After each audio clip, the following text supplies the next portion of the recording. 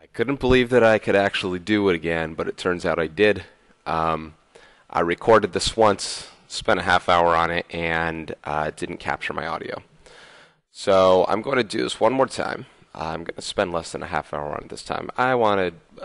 This time I know what I want to talk about with each thing. So we're doing chords. Chords are something that I have talked about, not in great length, but I've given the idea without giving the word too much. I've said the word, but it's been in passing. So today we're actually going to define it, we're going to use it, make sense of it within a circle. And I like to keep consistent with this layout here as long as we're doing circles. That way you see the same thing over and over, you get numerous examples using the same endpoints, and you can really get a connection among what everything is. And like I said, you can get a rehash of what things are circle and diameter. And we're redefining diameter because we're going to use chords. Okay, a circle, once again, is an enclosed shape where the set of all its points are equidistant from the center. So all of these distances right here are the same length, and they are all your radii. This will be stressed a lot more, again, in this section, just to make sure that you have something there, and you know for sure that those work as radii, because we're going to be going back to triangles a little bit more and reverting back and knowing what those mean. Okay, I'm going to type the definitions here for chords, so that way it's nice and clean and you can write it out as well. A chord is any segment inside a circle whose endpoints lie on the circle. Okay.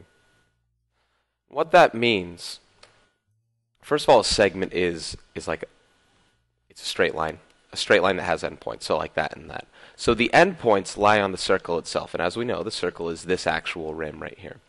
So examples of chords would be like this purple here from A to D. And another example would be like this purple one from C to B. These are both chords within the circle. It's a line segment. Its endpoints are somewhere on the circle. And that's kind of all that you need to know definition-wise. Those aren't the only examples here. I could also do A to B, B to C, B to D, or D to B, or A to C. Now you'll see A to C and you'll notice that, oh, by the way, that's also the diameter of the circle. So while I skip this one for chord right now, I'll go back to it. I want to write something about diameter here. And a diameter happens to be the longest chord that can be made inside a circle. So that diameter right there also happens to be a chord. We said this before, but before I used segment, I used line segment. And not to say these aren't line segments. Remember, this is a segment. But specifically within a circle, we want to give the name chord and define it that way. Okay. And I'm going to refer to this right now. I'm going to go down to this problem 10.3. Then I'll work back up and make sure that I can fill this in and that in as well as we talk about this stuff. So make sure those things make sense. I'll throw in mathematical examples as I see fit, if necessary, and then we'll go from there. Okay, let me first read this and see if anything pertains to what we need. In problem 10.1, something we did not do, folding the arc several times resulted in a point that seemed to be the center of the circle. So that was something like if you take a circle and you fold a paper in half, you're going to form a diameter. You're going to get something that will give you an area where you can cross diameters through, like here, here, here, etc. That intersecting point is called, if I did it right, is called the center. How can we prove, though, that the line bisecting an arc, like this guy right here, if it bisects the arc, will pass through the center? So how are we certain that this chord that goes right down the middle actually hits the center? To consider this, first assume that the perpendicular bisector does not pass through the center. So what we're going to say here is called a proof by contradiction. First, we make a statement and we say, this line passes through a center point. And then someone says, how can you prove that to me? And then I'll say, well, I want to give you an example of a time when the center is not in the center. Where the center is off from where this bisecting line goes. And we're going to prove that this has to end up being there for this to work. Okay. According to our assumption, if the perpendicular bisector does not pass through the center, then the center, C, will be off the line as shown at right. So the thing that I'm going to do here is I'm going to pretend that this is still the center. It doesn't matter that it's off. We don't do things drawn to scale anyway, and I draw circles strangely anyway. I want you to pretend like this is the center. The distance from the center to any endpoint is considered to be the radius. So if both of these lines drawn here were radii, that would mean these are congruent. Okay. So let's make an assumption not only that C is the center, but that CA is congruent to CB. Okay. And that there are radii. What I'm going to do here is I'm going to work on a two-column proof off that assumption, so I'll go and erase this. But instead, I'm going to add an extra point here, and I'm going to call it E. Okay, and I'm going to create a two-column proof. The main reason I'm really doing the two-column proof is so you get some extra practice and you can look at it again. So if you don't remember what they are, we do statements and reasons just like this. I will write up statements and reasons. And basically what you do is most of these descend off understanding triangles. You prove triangles are similar or congruent, and off that you can form a lot of conclusions. So check this out. We want to first start by listing a statement and a reason behind it. I want to list a given reason behind the statement. Let's see what's marked. We have that, oh, by the way, I want to make triangles out of this thing. Let's go ahead and from E, I want to prove that these two triangles are congruent. If I prove these two triangles are congruent, then I'll prove these sides are congruent, and therefore these couldn't be, etc., etc. I'll talk about it as I go. But I'll prove these two triangles are congruent. That is, triangle BED is congruent to triangle AED. Okay, that's what we're going for, and that'll help me draw conclusions based on that. So let's see. We have marked that segment AD is congruent to segment BD. That's given. Okay. Alongside that, we also do have, this isn't really given, but we do have this as a right angle. And because this is a straight line across, this must be a right angle as well because they're supplementary, both 90 degrees. 90 plus 90 is 180. Two things that are right angles must be congruent, obviously. If they're both 90, they're both congruent. So that's angle ADC, or E, I'm sorry, not C, is congruent to angle BDE. Also working off this given here. Let's just say that that's given based on that. So we have two angles, two sides. Now, I cannot say anything about AE being congruent to BE. I don't know these are radii. I don't know that E is a center right now. In fact, C is the center, so E must not be. But even if it was within the middle, I can't make that assumption. I don't know where I put it. But I do know that this is segment DE right here. This is congruent to itself by the reflexive property. So that is one statement that I can make. DE congruent to itself by the reflexive property. Okay, so again, if you're rusty with this stuff, I'm talking you through it. I hope you can remember this stuff. We're going to go over it a lot more again when we do finals review. And finally, now that we have side, angle, side in this triangle, mixed with side, angle, side in this triangle, corresponding parts being congruent and such, we have enough information to say that triangle AED is congruent to triangle BED by side, angle, side, congruency conjecture. And again, all that means is that we have given ourselves enough information, just like a murder thing, whatever. We stacked enough evidence to say we for sure know what's going on here. If this side's congruent with that side, angle, angle, side, and side, then for sure that the rest of the triangle must be congruent. And that's the whole point about CPCTC, which is something I want to draw out here. These segments must be congruent to one another. That is, AE is congruent to BE.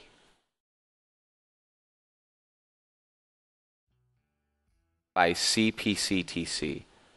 What that means is corresponding parts of congruent triangles are congruent. Because these triangles are congruent, we proved it right here. Because the triangles are congruent, the rest of the segments and angles within here must have congruent marks. Okay. Now that's an important thing to talk about there. That's something really crucial that you're going to have to understand as we go through this. Something that I can't really I don't know, I can't really discuss through two-column proof. But let's say we pick another point on this line. It follows the same side angle side concept. This would be this side, this angle, and this side down here by reflexive property, even with these two triangles. Any point or set of points on this line, I can prove those triangles to be congruent, and therefore these points congruent by CP/CTC. I'm going to go and erase this part now, and just look at C and say why this wouldn't even work anyway. Let's go ahead and draw this triangle again. Okay. Oh, by the way, this is the triangle right here. This triangle and this triangle. Now the problem is, even if these two parts were said to be congruent, or we assume they were congruent, now we're looking at this angle here and this angle here. This is no longer a right angle right here. This is a little further off, you can tell. The right angle is right here, this one that's drawn up. So when this is not a right angle, let's say it's 100 degrees. It's probably not, but let's say it is. If this is 100, then this is 80. These angles are no longer congruent. If these angles are congruent and these parts correspond to the triangles, then we don't have congruent triangles. And if we don't have congruent triangles, then we don't have corresponding parts such as AC and BC. These would not be congruent, and if they're not congruent, then they're not radii. So that was the whole point of me saying before, if these were radii, then this would work. However, these can't be radii because these parts can't be congruent if the triangles aren't congruent. I mean, these parts could be congruent, but if the triangles aren't congruent, then what matter is there by making that statement? We can't prove that. We could prove it with the other statement. Therefore, the center must be somewhere on here because these are the ones that have congruent parts. That's what this two-column proof was for. And again, of course, it was obviously for your own practice. So moving back up, I'm going to talk about the chord stuff when I move back down.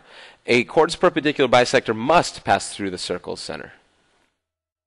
The center must be on that line. So this center C right here is obviously not the center. That was if we placed it there. What could we say about it? It's obviously moot. I'm going to go ahead and relocate it. I'll put that point E again and say this must be the center. And we can make triangles there, blah, blah, blah. Now, these two things, which are radii, by the way, remember that. These radii, when they connect to the endpoints of a chord, we have formed an isosceles triangle. If you can see it here, I got this blue triangle, and this is isosceles because these two portions are congruent. So the part that I want to say about chords here, again, is that radii, and let's see, I want to type it actually.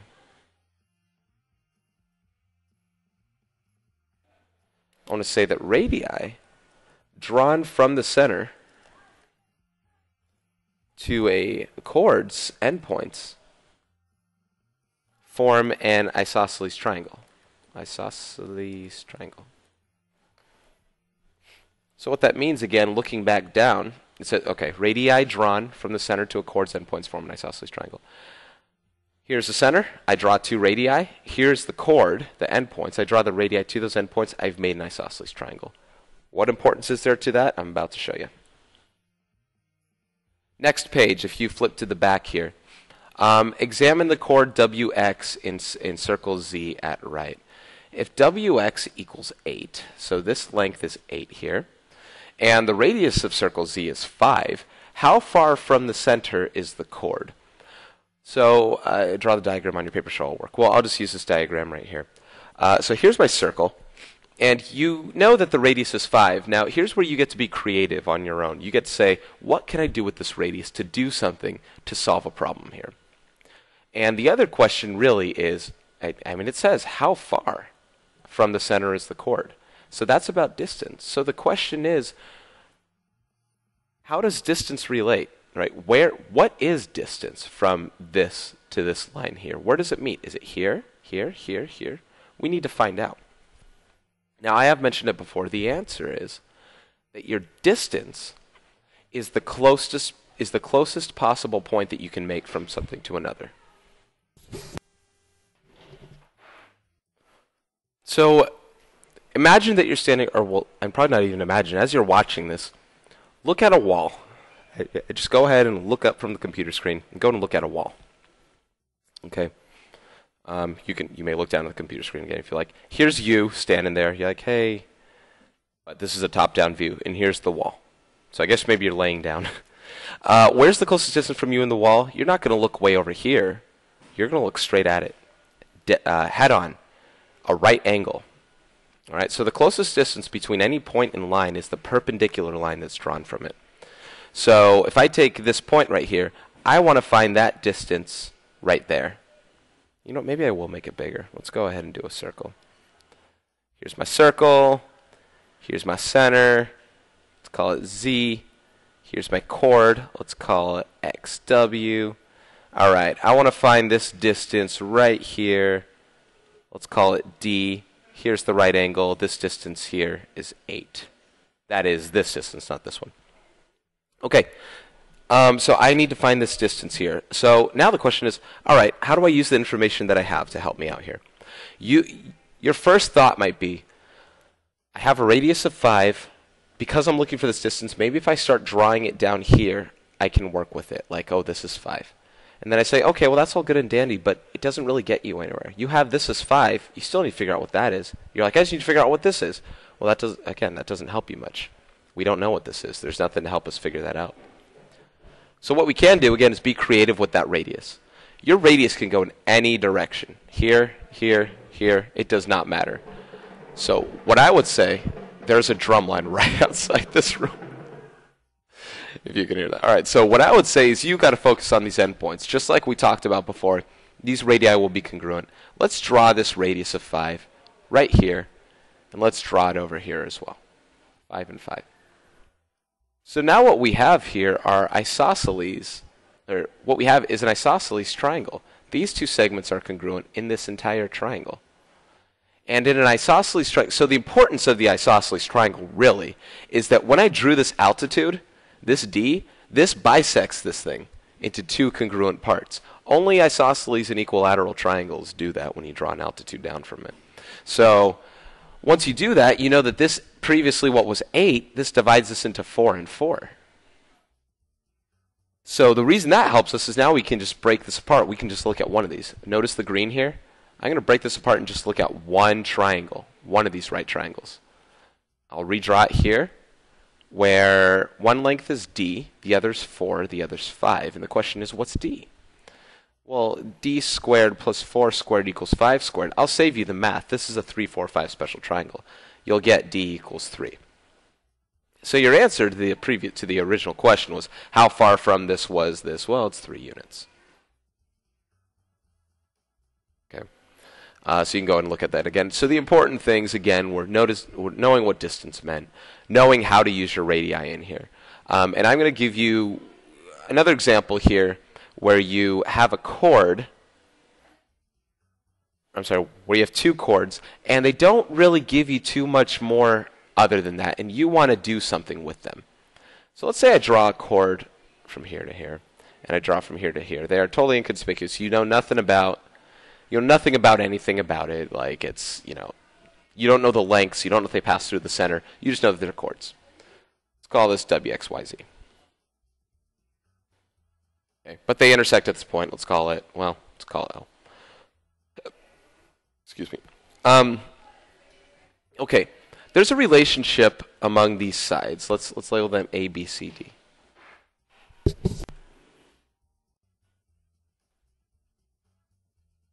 Okay.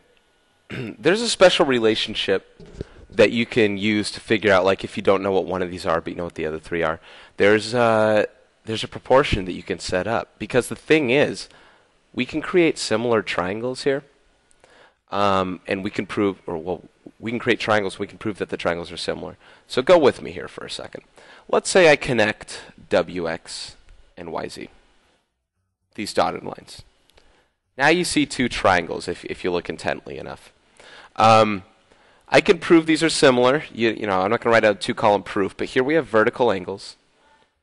And I'm going to make you ignore the triangle look for a second, and I'm going to give you two inscribed angles. Look at WYZ in green, and then observe ZXW in blue.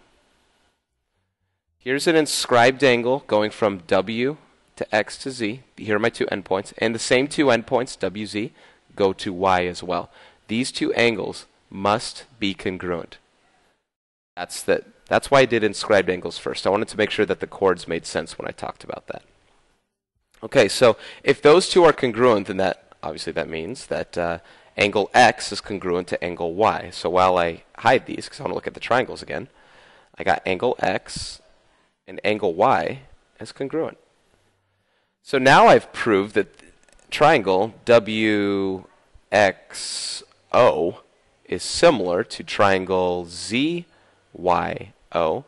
because of angle-angle similarity.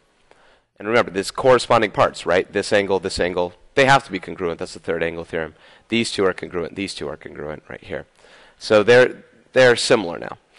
The importance of them being similar is now we've set up side ratios being similar as well. So if you look at these two different triangles, let's say I look at the bigger triangle, if you say this is bigger. This side right here is similar to this side. As in, if I divide them, well, not similar, they have a certain side ratio. If I do A divided by C, that would be the same thing as dividing D and B, making sure that you keep the corresponding parts in mind. So A over C would be equivalent to D over B. A better way of putting that, if you cross multiply, is that AB equals CD. So this is something that you're going to notice. You're going to have intersecting chords here when you do some work. And you're going to, maybe you're going to solve for x. Like, let's say instead of A, you have like 4. Instead of B, you have 2. Instead of C, you have 1. I want to make sure I get a good number. And you say, what's D? What is D? Well, D would be, it's 4 times 2 equals 1 times D. Well, therefore, D equals 8. So you kind of figured it out that way. So D must be the length of 8 right there. So that's just the way that those problems are kind of set up. I just wanted to make sure that you get that proportion and you see why it exists. So it's, you draw two chords, they intersect. This portion of the chord times this portion of the chord is equal, always equal to this portion of the chord times this portion of that chord. Okay. The other kind of problem that you'll run into, and I'd love to do a 2-column proof with it actually, so I'm actually going to erase this. This is what's going to make it take so long, or the lecture, which is why it's probably going to run over a half hour. Is I want to make, like, let's say you have chords here and here, and the only thing that you know, because this is actually equivalent to a homework problem that you have, kind of looks like a baseball. They want you to prove, say, that, like, they give you that these two arc measures are congruent, this one and this one. And they say, okay, prove that these two guys are congruent. Okay. The stuff that you have to work with, really, with these problems, and you've seen it from this problem to this problem, and even back to this problem over here again, is that they all involve triangles. All right, chords are not just this special thing that you can use a ruler with or whatever. They all involve triangles. So you really have to work hard at making sure you work with triangles. The really good thing about chords, these chords in this case, is you can draw a lot of radii here. You can work things out in your favor. So if I have radii drawn here and radii drawn here, the thing that I can take home immediately, and by the way, we don't know these are congruent, that's what we have to prove. The thing that I can immediately take home drawing these radii is that these are all congruent to each other. Not only that one's congruent to the other, they're all congruent to each other. You have isosceles triangles if you need to work with those. Okay. Now here we don't necessarily have vertical angles. These aren't straight lines being drawn through. But what I do have is that this arc is congruent to this arc. Therefore, this central angle is congruent to this central angle. Because remember, if this arc is like, 80 degrees, then the central angle is 80 degrees. Same with this one. This one's 80 degrees because it's congruent. This one also must be 80 degrees. So 80 degrees are equal. So these two central angles, therefore, are congruent as you do this problem. So if those two are congruent, now we have, basically, I'm not going to write the 2-column proof, but we have this triangle congruent to this triangle by side, angle, side. Side, angle, side. So if you have side, angle, side congruency conjecture here, now you know that this segment is congruent to this segment because of CPCTC. Once you prove the triangles are congruent, then the corresponding parts also must be congruent. So again, if you look at this problem and you just say, well, I don't know what to do because all I have is this, right? I'm not going to be able to prove these two things are congruent. You start working other things out, right? All this stuff ends up working with it in your favor. It's important to be creative with this. Use radii and draw triangles, and you'll be well on your way as you do this work. Okay, so not significantly less than a half hour in any sort of way, but you know what? I had to redo it. The first one didn't have any audio, so hopefully this stuff made sense as we went along. You'll have homework assignments involving chords, intersections and stuff, working out proportions, using radii and scribed angles. All of it should work in your favor. Good luck.